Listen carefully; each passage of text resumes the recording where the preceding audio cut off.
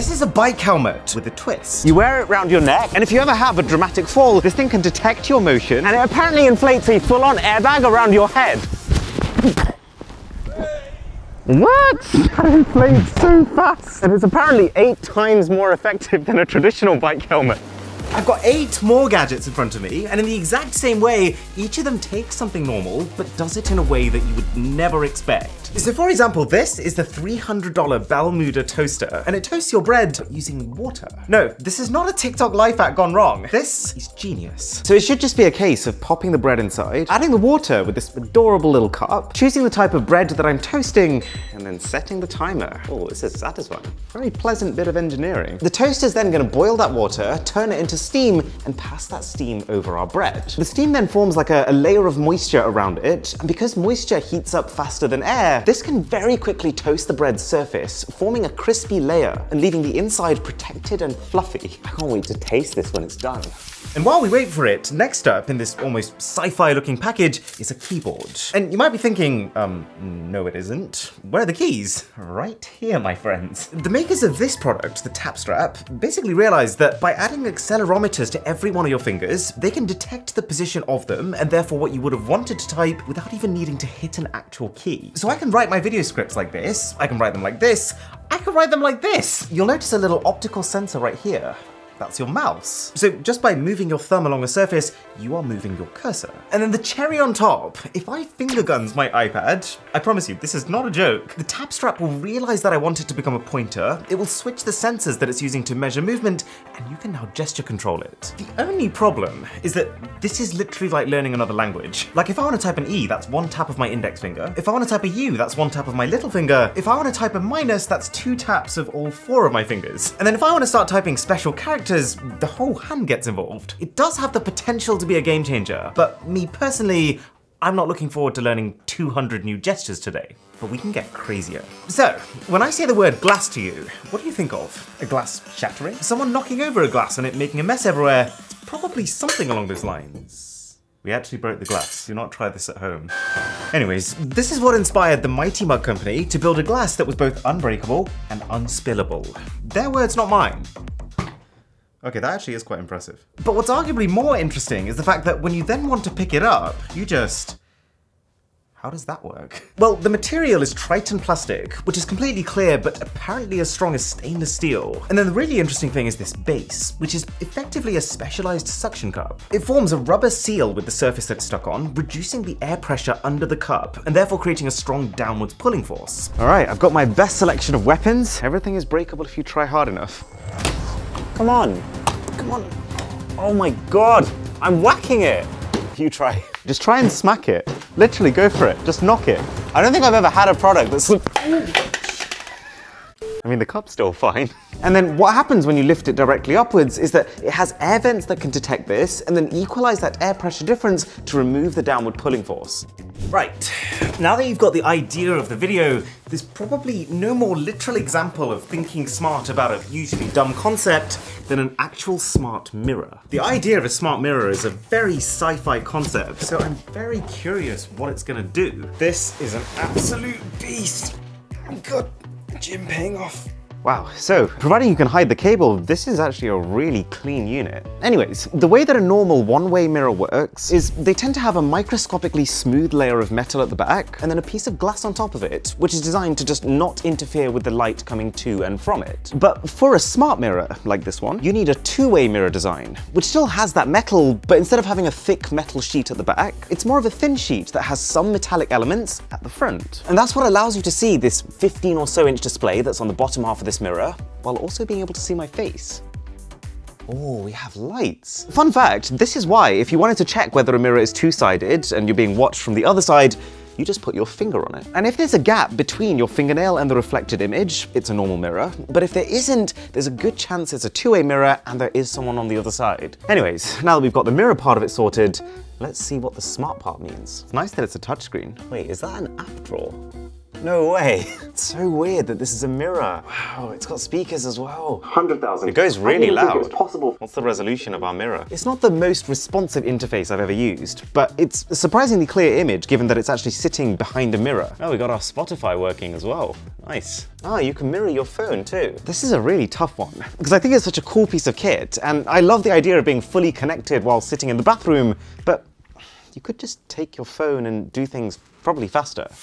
But this next thing, the Stemplayer, is absolutely fascinating. So it's a speaker, but you can probably already tell by the way it's presented and the way the thing looks that it's coming at it from a different angle. Funnily enough, this thing is actually a collab between Kano Computing, this really wacky company who creates these interesting life solutions with their products, like the flexible webcam and the DIY headphones, and then Kanye West, who I imagine based on his ridiculous shoe lineup, probably had something to do with this design. Why does it feel like skin? But what this tiny, slightly gross thing allows you to do is to remix any song you play through it on the fly in real time. It actually uses artificial intelligence to break any track you put into it into 4 parts, or stems, like vocals, bass, drums, instrumentals, and then it gives you individual control over each of them. I like the LED lights on the front. You just slide your finger on these pads and individual parts of the song will change. You can like speed up individual bits and loop certain parts of the track. So for example, this slider here is vocals, so if I drag that in, it gets rid of the vocals. Seeing that happen in real time is kind of crazy. It kind of feels like it's making me the conductor of an orchestra, and I can tell individual band members to quieten down. Let's get rid of the instrumental track. And then when you're done listening, but there is one major catch. For this track splitting to work, you have to upload your music onto their site, let it process it, then download it and put it onto the player. Which would have been fine back when everyone was storing their MP3s, but I haven't done that for about 7 years, because my entire library is on Spotify, which this does not support. Right, this one is about as low-tech as it gets. It's a plant pot, but it's earned its place in this video thanks to a very clever bit of thinking. The idea comes from the fact that most people like plants in their home. But then if you're in a London or New York City apartment, you have paid for every square inch of that place and you don't want to waste it. So why not secure the soil with this collar, flip the whole thing upside down and hang the plant from the far less valuable ceiling space? I know it sounds crazy, but there's actually very little downside. You can water from the base of the plant, and they've even built in a porous water reservoir up top, which means that unlike a normal plant pot that you have to water every day, you only have to water this once every couple of weeks. And then depending on how wet the soil is at any given time, more or less of the water will flow in from that reservoir by diffusion. It's time to check our water toaster. I feel like I've just treated my bread to a spa. That is a glorious slice of toast. And this is a normal slice of toast from my normal peasant toaster. One of the most obvious differences is the evenness of the toasting. Healthy load of butter on each. Right, normal slice of toast. You can taste this very slight burnt flavor. And the bread is kind of mildly crispy all the way through. 6 out of 10. And now, this feels much crustier.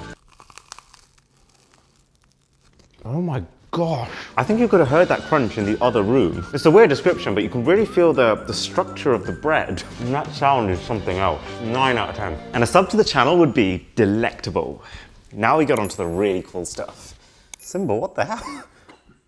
So fundamentally, this, the C3 Rover, is a cooler. The same type of cooler that you'd buy to chuck a couple of beers in on a hot day. But this one is also a car, which actually brings with it a whole suite of other perks. It's trying to be the type of cooler that you'd want to host a party with. So they made it remote controlled, so that instead of having to actually pass you a drink like some kind of Neanderthal, I can drive your drink to you. You can't drink and drive. You can drive your drink.